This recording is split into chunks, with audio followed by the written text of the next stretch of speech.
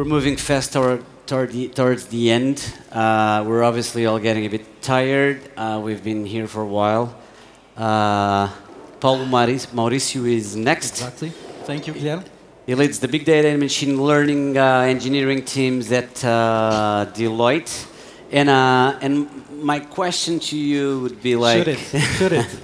We've been speaking about data science, this and that all day long.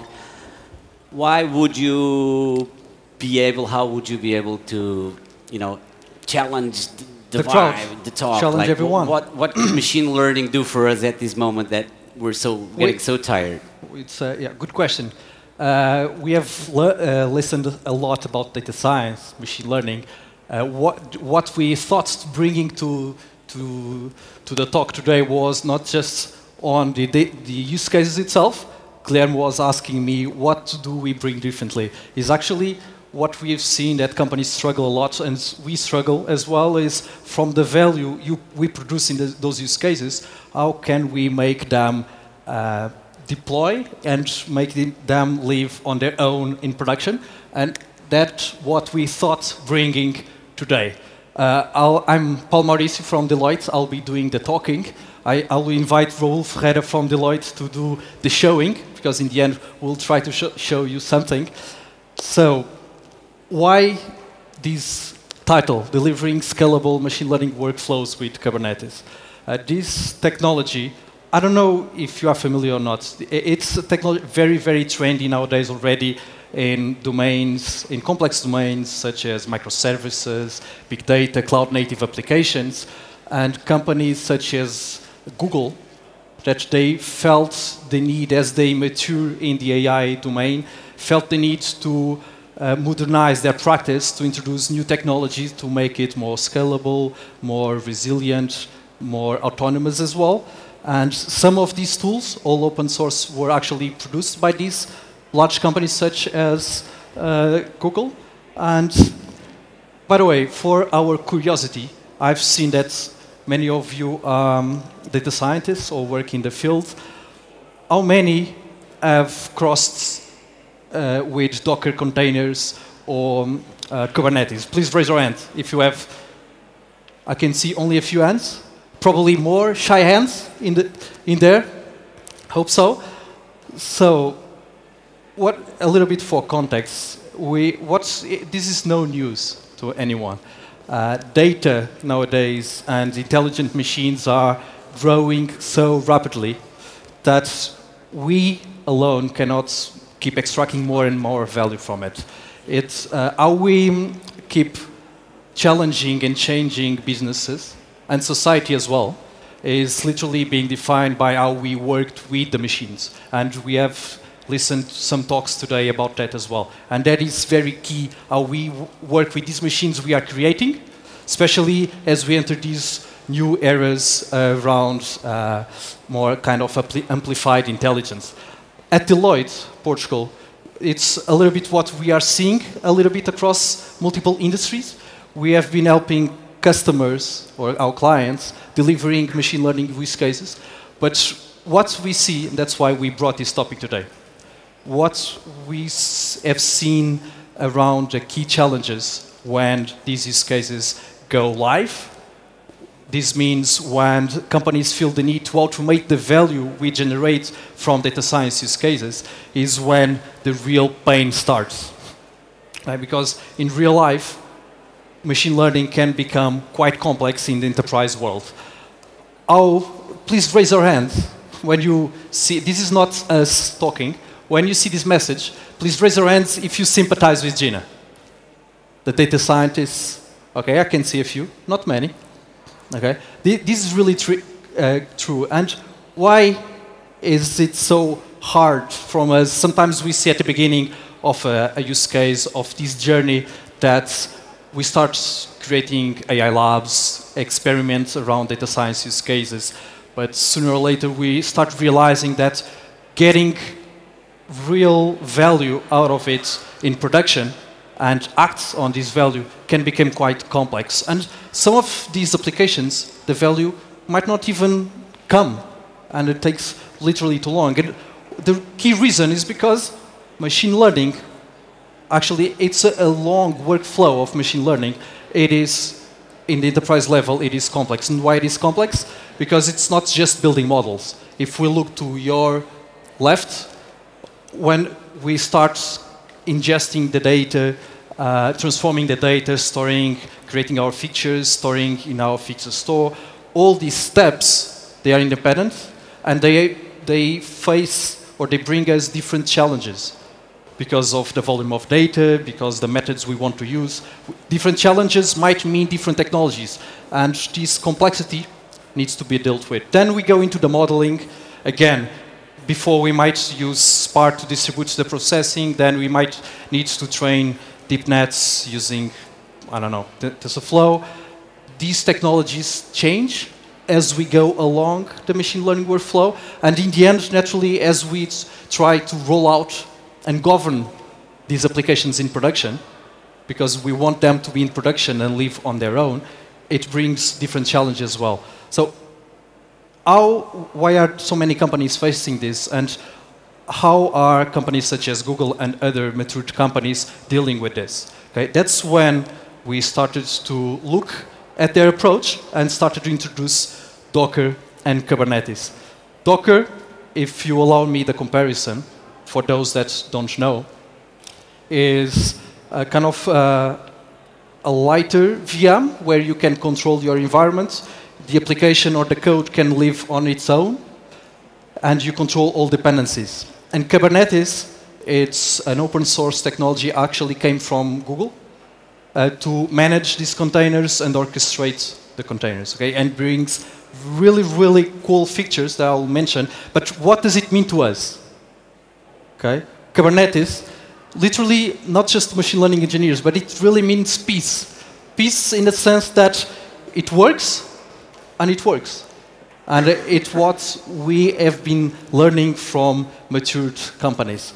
But for those features, what is it really for us to the machine learning world? And we are bringing this technology kind of a challenge to try to push forward everyone that works on the field. So we have bundled a little bit the key features in these 4 categories. Composability. I said that on the workflow we have the need to have multiple steps, and each step might have different challenges. So composability means the true flexibility to bring the right tools for data scientists, to bring the right tools that they need for each step. Whether you are transforming at scale or you are training models, each container can has its own technology stack. Then portability. Portability, for those familiar with this technology, is literally you develop on your local machine and you're expected to run in staging or in production because you control the environment. It's easier for you to deploy and then to automate. Scalability. You will see this in the demo that we'll show you. Way more interesting than what I'm talking about. Scalability means not just in terms of resources, means having the ability out of the box to have multiple jobs, pipelines, teams working the same platform. This works really well in the cloud, but as well on premises. And as a key example, how does this reflect in benefits is if you have a model in production and it is in serving, through, for instance, through a REST API, if the consumer systems keep requesting results or decisions, Kubernetes, if it feels that the container is not being able to produce results to all requests, it will automatically spin replicas in parallel and allow you to scale in the deploying mode. Last one, automation. This is so important nowadays, it doesn't even, it's not a differentiating feature. It should be in the core of any project nowadays, if it's ML or software development, any kind. Bringing automation to the table just means that data scientists, machine learning engineers can focus in what's key, which is producing the code that's adding value. And automating everything in the machine learning world is now called MLOps. It is automating from the training, the packaging, the validating of your models. This is really, really important. You will see in the demo how flexible it is to deploy new models. So, trying to explain a little bit why we came to this demo. Because nowadays you have so many tools, so many technology in data science field or machine learning, especially when you go into production, you start feeling the need to not just inventing every time you have a new project, kind of productizing your practice. Okay? And because at Deloitte we do a lot of these use cases, what you'll see is that we have been moving from a ad hoc custom build practice, where we do ad hoc implementations every time, and natural step of the technology adoption, productizing our practice, making it, applying best practices on this product, make sure that it is reused, and naturally provide out-of-the-box automation.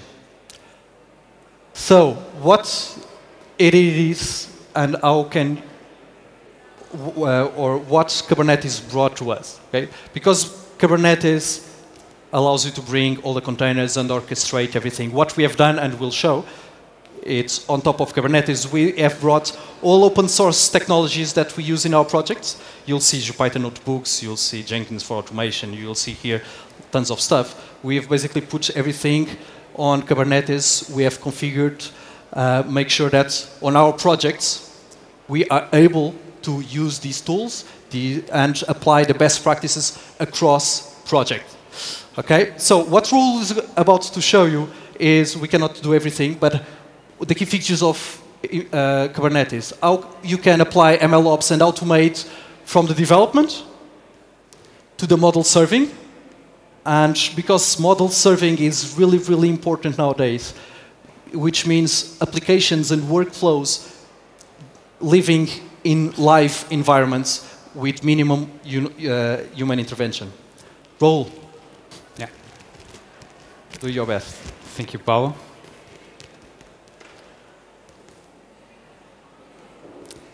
So, we are now going to pass a really short demo in video format.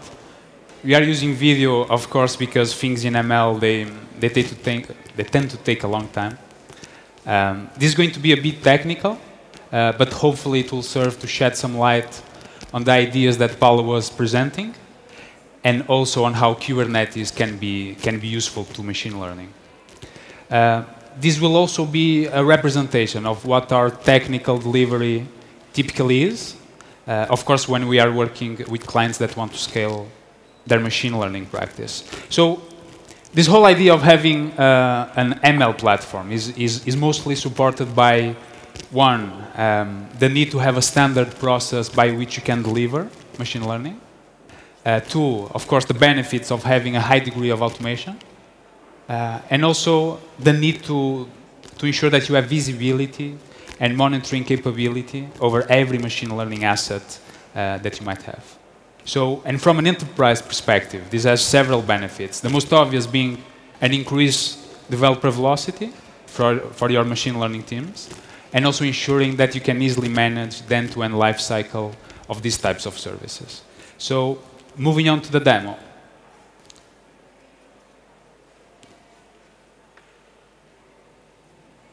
Okay.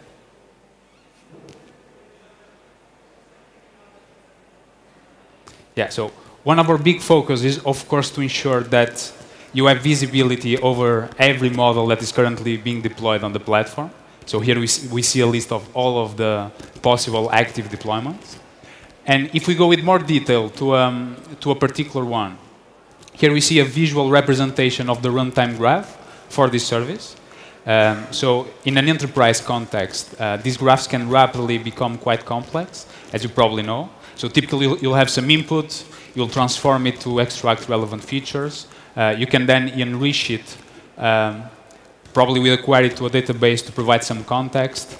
And then you can even be running schemes with even more than one model. So all of this complexity will, of course, need to be managed. Here, every step will run as a different container on the platform, and the platform will just take care of all of the wiring that is necessary to execute the whole graph.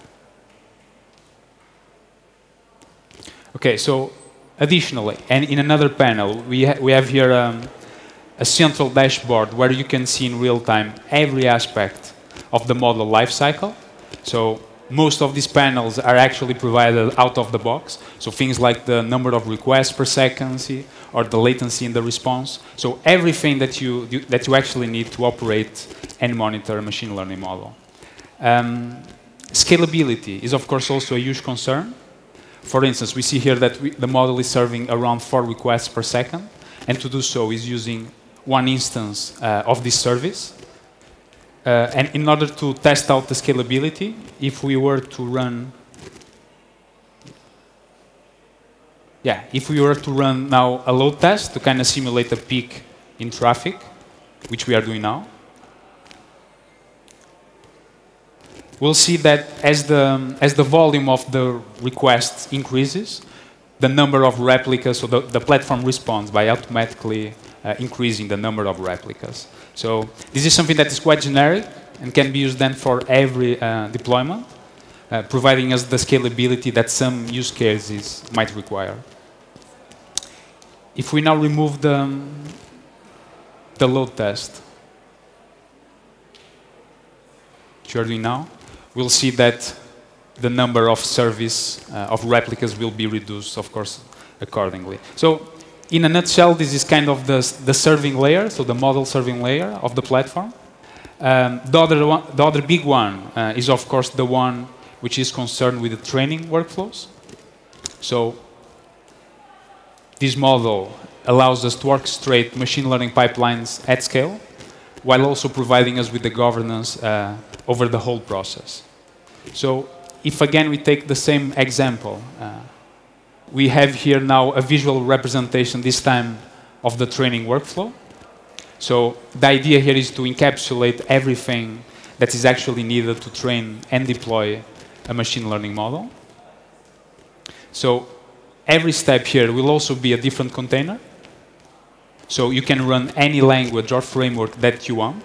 This basically provides you with the governance benefits of having a standardized process without actually removing flexibility from your teams in terms of technologies that they can use. We should also mention that everything here is defined as code, which basically means that it's easily automated, so automation is easily achieved. And as an example, now we are just going to try to release a new version of this product recommendation service. So a push to a Git server will kind of trigger the whole process. And with this, we'll see that a new experiment is automatically created associated with this workflow to run the new version of the code. So by doing so, we can make sure that we can keep track of every experiment that is associated with a given project, of course, for compliance reasons. And then when the workflow is actually executing, you can follow along. You can have access to the artifacts and the logs to debug in case something breaks. Multiple steps can be run in parallel. We see there a step to version the data, of course, for compliance reasons. The training job is now running. But more generally, we believe that working with Kubernetes brings a lot of structure to your ML processes. It also brings you a lot of reusability, because you can take each one of these components and share them and reuse them with other teammates.